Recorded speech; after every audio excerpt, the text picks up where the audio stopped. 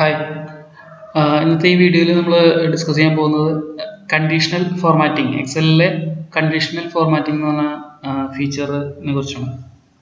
അപ്പോൾ ഇതിൽ നമുക്ക് എക്സലിനെ കുറിച്ച് എന്ന് പറഞ്ഞു കഴിഞ്ഞാൽ നമുക്കറിയാം, നമുക്ക് ഡാറ്റ അനലൈസ് ചെയ്യാനും മറ്റുമാണ് നമ്മളിത് കൂടുതലായിട്ട് ഉപയോഗിക്കുന്നത്. ഓക്കെ, അപ്പോൾ നമ്മൾ ഈ കണ്ടീഷണൽ ഫോർമാറ്റിംഗ് എന്ന് പറഞ്ഞു കഴിഞ്ഞാൽ നമുക്ക് കുറച്ച് ഡാറ്റ, ഇപ്പോൾ ഇതുപോലെ ടേബിളായിട്ട് കുറച്ച് ഡാറ്റ ഒക്കെ ഉണ്ട്. പക്ഷെ നമ്മൾ കൂടുതൽ നമുക്ക് ഈ പ്ലെയിൻ ആയിട്ട് ഇപ്പോൾ നമ്മൾ ഇതിപ്പോൾ എക്സൽ ഉപയോഗിക്കുന്നത് നമ്മൾ വെറുതെ പേപ്പറിൽ പ്രിന്റ് ചെയ്യുന്ന തമ്മിൽ എന്താണ് വ്യത്യാസം? പേപ്പറിൽ ചുമ്മാ ഈ ഡാറ്റ പ്രിന്റ് ചെയ്ത് കഴിഞ്ഞാൽ നമുക്ക് കഷ്ടപ്പെട്ട് ഇപ്പോൾ ഇതിലെന്താണ് ഇതിൽ പല ഇൻഷുറൻസ് കമ്പനീസ് അങ്ങനെയുള്ള പല കാര്യങ്ങളും നമുക്ക് പെട്ടെന്ന് നോക്കി കണ്ടുപിടിക്കേണ്ടി വരും. ഇതിപ്പോൾ നമുക്ക് പെട്ടെന്ന് ആരെങ്കിലും ഹൈലൈറ്റ് ചെയ്ത് കാണിച്ചു തരാണെങ്കിലോ ഹെൽപ്ഫുൾ ആയിരിക്കില്ലേ? കളർ അടിച്ച് ഇപ്പോൾ 154 എന്നുള്ളത് പച്ചടിച്ച് തരാണെങ്കിൽ നമ്മൾ പെട്ടെന്ന് നോട്ട് അവിടേക്ക് എത്തുമല്ലോ. ഇതുപോലെ ഉള്ള ഈ ഇതിൽ ഹൈ എന്ന് കാണിച്ചത് നമ്മൾ കളർ അടിക്കുന്നു, അല്ലെങ്കിൽ ലോ എന്ന് പറഞ്ഞ് കളർ അടിക്കുന്നു, അല്ലെങ്കിൽ ഓക്കെ എന്ന് പറഞ്ഞു കഴിഞ്ഞാൽ നമുക്ക് കളർ അടിച്ച് കാണിച്ചിരുന്നു. അതെങ്ങനെ ചെയ്യാം എന്നുള്ളതാണ്.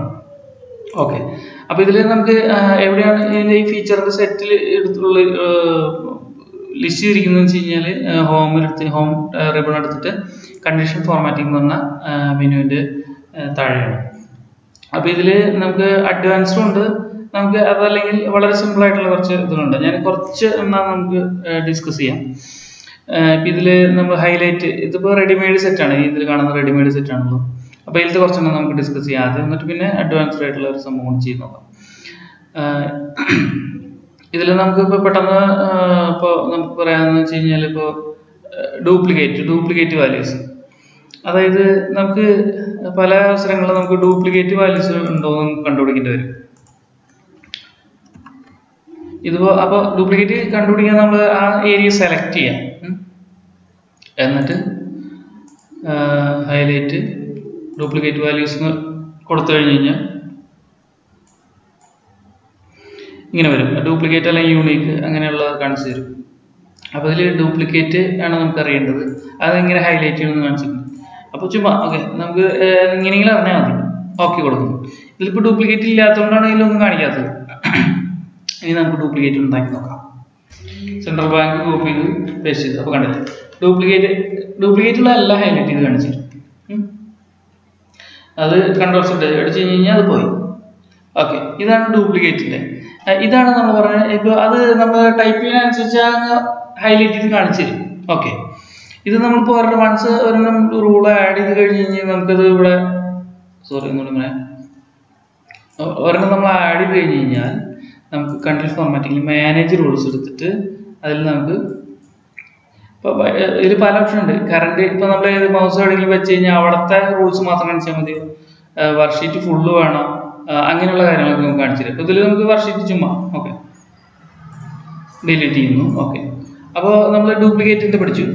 ഇനി നമുക്ക് ഇതിപ്പോ പറഞ്ഞു കഴിഞ്ഞപ്പോൾ തന്നെ നമുക്ക് കുറേ കാര്യങ്ങൾ മനസ്സിലായിട്ടുണ്ടാവും ഓട്ടോമാറ്റിക്കലി. ഓക്കെ, പിന്നെ നമുക്ക് ടെക്സ്റ്റ് കണ്ടെയ്ൻസും കൂടി ജസ്റ്റ് നോക്കാം.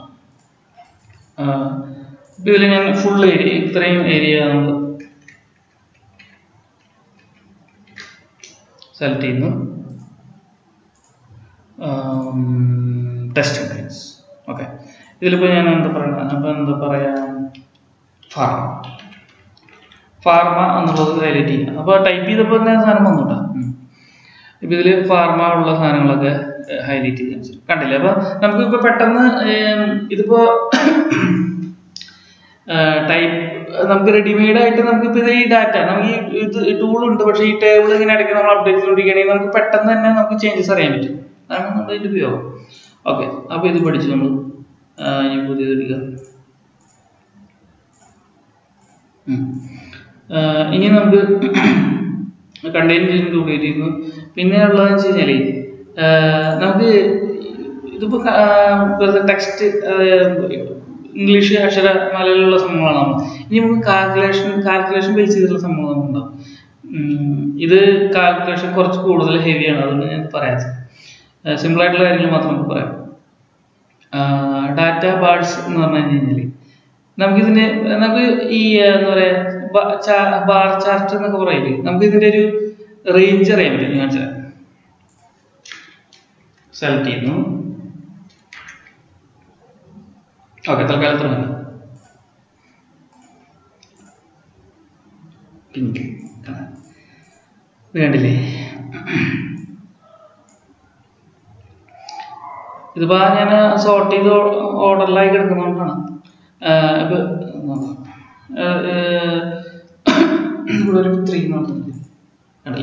automatically adjust. അപ്പോൾ ഇതിൽ ഈ ഫോർമാറ്റ് എന്തിനു ബേസ് ചെയ്തിട്ടാണ് വർക്ക് ചെയ്യുന്നത്? അപ്പോൾ 3 ആയതുകൊണ്ട് എന്തുകൊണ്ട് ഇത് വർക്ക് ചെയ്തു? അപ്പോൾ ഇതിലെ സെറ്റിംഗ് നമുക്ക് വേണമെങ്കിൽ ഇവിടെ നോക്കാം. മാനേജ് റൂൾസ്, അതായത് അഡ്വാൻസ്ഡ് കാര്യമാണ്. അഡ്വാൻസ്ഡ്. അപ്പോൾ നമുക്ക് ഇതിൽ എഡിറ്റ് റൂൾ എടുത്ത് കഴിഞ്ഞ് കഴിഞ്ഞാൽ ഇതിപ്പോൾ എവിടെ നമ്മൾ ആദ്യം സെലക്ട് ചെയ്തില്ല ഒരു റേഞ്ച്, അതാണ് ഈ കാണിക്കുന്നത് അപ്ലൈസ് ടു. പിന്നെ ന്യൂ എഡിറ്റ് റൂൾ അടിച്ച് കഴിഞ്ഞാൽ ഈ റൂളിൻ്റെ ഡീറ്റെയിൽസ്, ബാക്കി ഡീറ്റെയിൽസ് കാണിക്കാൻ പറ്റും. കണ്ട ഇതിലിപ്പോൾ ഫോർമാറ്റ് സെൽ, ഇത് കുറച്ച് അഡ്വാൻസ്ഡ് ആയിട്ടുള്ള ഡയലോഗാണ്. സിമ്പിൾ ആയിട്ടുള്ള ഭാഗമാണ് നമ്മൾ ചെയ്തു വന്നത്. ഓക്കെ, അപ്പോൾ ഇതിൽ ആക്ച്വലി നടക്കുന്നത് ഇതാണെന്നാണ് പറഞ്ഞിരുന്നത്. അപ്പോൾ ഇതിൽ ഡാറ്റ ബാർ എന്നുള്ള കേസാണ് വർക്ക് ചെയ്യുന്നത്. ഈ ഡാറ്റ ബാർ ഇതിൽ ലോവസ്റ്റ് വാല്യൂ, ഹയസ്റ്റ് വാല്യൂ. അപ്പോൾ ഇതിൽ ഈ റേഞ്ചിൽ കൊടുത്തപ്പോൾ നമ്മളൊരു റേഞ്ച് കൊടുത്തില്ലേ, ആ റേഞ്ചിലുള്ള മിനിമൽ വാല്യൂ മാക്സിമം വാല്യൂ കണ്ടുപിടിച്ചിട്ട് അതിനെ ബേസ് ചെയ്തിട്ടാണ് എല്ലാതും അഡ്ജസ്റ്റ് ചെയ്യുന്നത്, എല്ലാത്തിൻ്റെയും ചാർട്ട് അഡ്ജസ്റ്റ് ചെയ്യുന്നത്. ഇത് നമുക്ക് വേണമെന്നുണ്ടെങ്കിൽ ഫിക്സ്ഡ് നമ്പർ ഇട്ട് കൊടുക്കാം, അല്ലെങ്കിൽ ഇതിപ്പോൾ പേഴ്സൻറ്റേജ് ആയിട്ടോ അല്ലെങ്കിൽ വേറെ ഫോർമുലയുടെ ഔട്ട്പുട്ട് ആയിട്ടോ അങ്ങനെ വേണമെന്നുണ്ടെങ്കിൽ കൊടുക്കാം. ഇപ്പോൾ ഞാൻ അത്രയും കോംപ്ലക്സ് ആകാൻ ഉദ്ദേശിക്കുന്നില്ല, അത് ജസ്റ്റ് ചെയ്ത് നോക്കാം. അപ്പോൾ ഇത് അറിയാൻ വേണ്ടി ജസ്റ്റ് ഞാൻ പറയുന്നത് നോക്കാം. ഇതിലിപ്പോൾ ഹൈസ്റ്റ് ലോവസ്റ്റ് വാല്യൂ വെച്ച് നമ്മൾ ചെയ്തു. അതായത് നമുക്ക് 100 എന്ന് പറഞ്ഞെടുത്ത് കഴിഞ്ഞാൽ 100 മാക്സിമം ആയിട്ട്. ഓക്കെ, അപ്പോൾ ഇവിടെ ടൈപ്പ് ചെയ്ത് കൊടുക്കാം, നമ്പർ അതുപോലെ ഇവിടെ കൊടുക്കാം. ഓക്കെ, അപ്പോൾ ഡാറ്റ ബാർ നമ്മൾ പഠിച്ചു.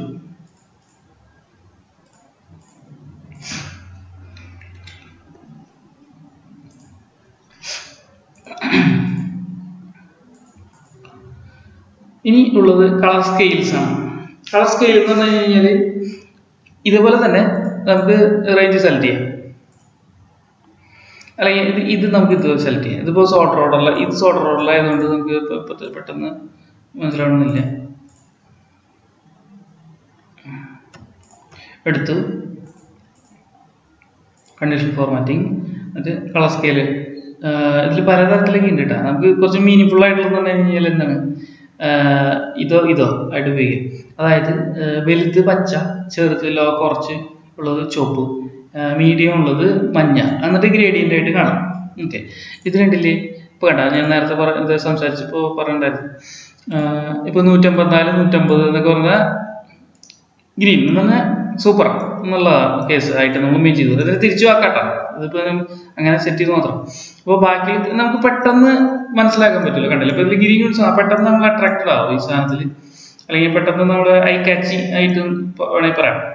ഇപ്പോൾ 178 ടാറ്റ മോട്ടോഴ്സ്, അങ്ങനെ നമുക്ക് ഇത് സെറ്റ് ചെയ്യാൻ പറ്റും. Looping super.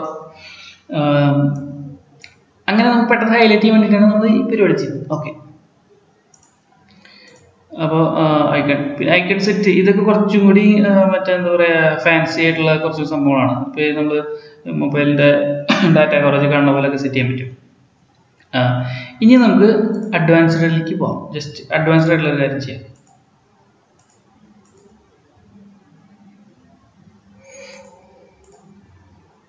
ന്യൂ റൂൾ എടുക്കുന്നു.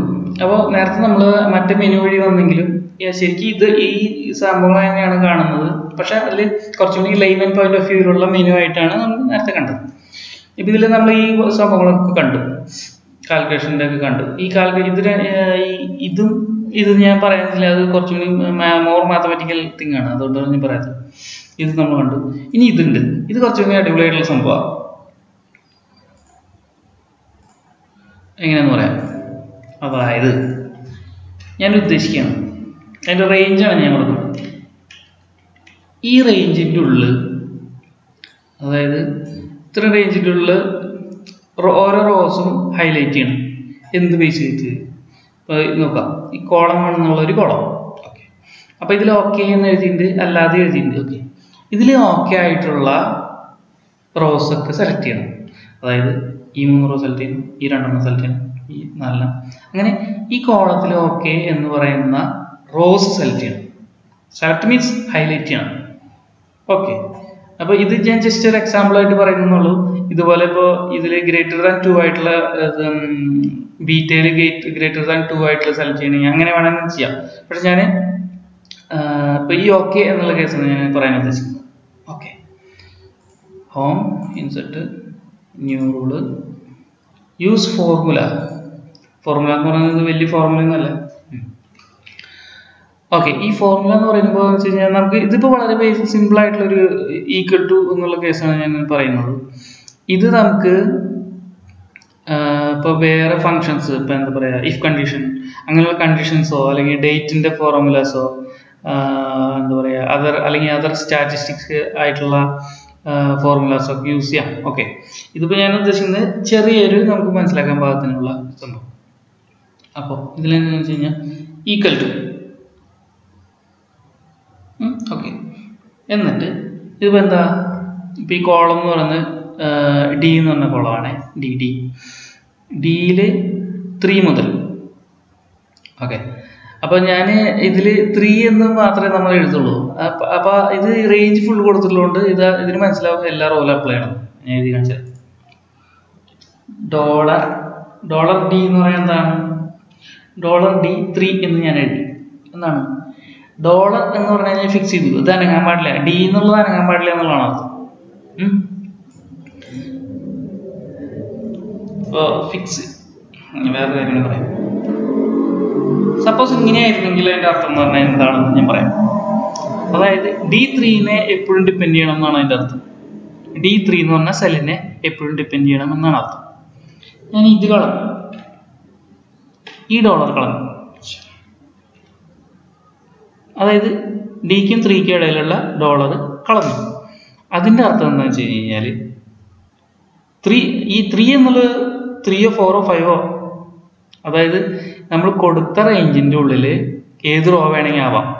പറഞ്ഞു മനസ്സിലായോ? ഇത് മനസ്സിലാക്കാൻ ചെറിയ ബുദ്ധിമുട്ടുണ്ടാവും. ഒന്നുകൂടി ഒന്ന് റിപ്പീറ്റ് ചെയ്യുന്ന കാണാം. ഓക്കെ, ഒന്നുകൂടി ഞാൻ പറയാം. അതായത് ഡോളർ എന്ന് പറഞ്ഞ് കൊടുത്തിട്ടുള്ള പ്രിഫിക്സ് ആയിട്ട് കൊടുത്തിട്ടുണ്ടെങ്കിൽ അതിൻ്റെ അർത്ഥം അത് ഫിക്സ് ചെയ്യാന്നുള്ളതാണ്. ഇപ്പൊ ഡോളർ ഡി എന്ന് പറഞ്ഞു കഴിഞ്ഞാൽ ഡി ഫിക്സ് ചെയ്തു. ആ കോളം എന്നുള്ളത് ചേഞ്ച് ആവില്ല. ഇപ്പൊ ഡി കഴിഞ്ഞ് 3 നേരെ കൊടുത്തു കഴിഞ്ഞാൽ D3 4 5, അതായത് ഈ കോളത്തിലെ ഡി എന്ന് പറഞ്ഞ കോളത്തിലെ എല്ലാ റോയിലും ഓക്കെ ചെക്ക് ചെയ്യണം. എന്നിട്ട് ചെക്ക് ചെയ്ത് കഴിഞ്ഞാൽ ഹൈലൈറ്റ് ചെയ്യണം എന്നാണ് നമ്മൾ പറയാൻ പോകുന്നത്. Okay, equal to